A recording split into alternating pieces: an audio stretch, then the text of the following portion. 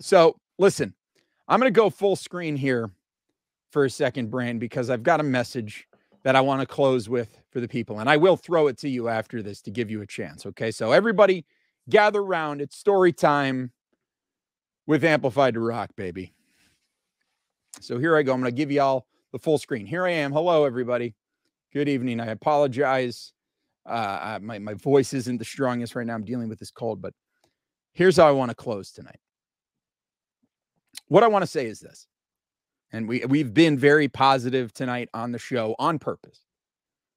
While yesterday's result was spectacular in just about every sense, I will ultimately be disappointed if yesterday doesn't end up in the bottom half of my 2023 Miami Dolphins season memories.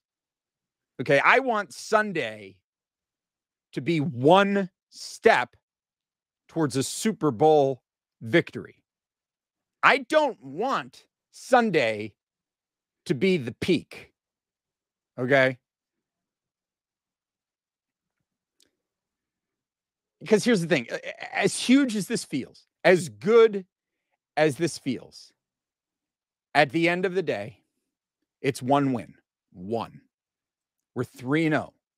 Most people watching or listening to this, they don't need me to remind them that the Dolphins were 3-0 last year. Right? Now, it is the first time that they've been 3-0 in back-to-back seasons since 1994, 5, and 6, but it's besides the point.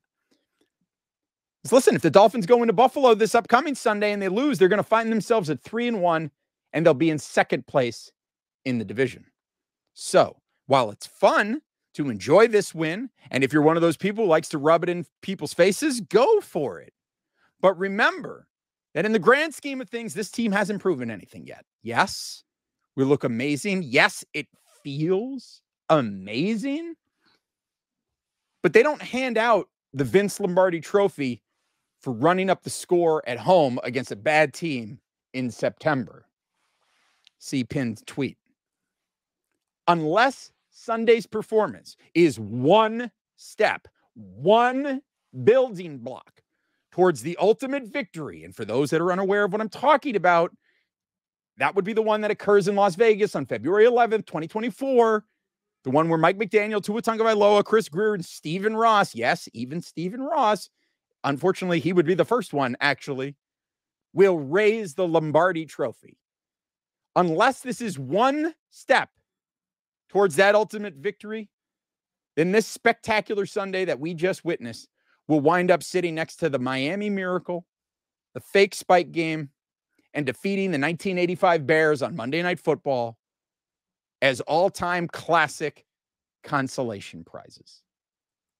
So, let's enjoy this, savor this, remember this.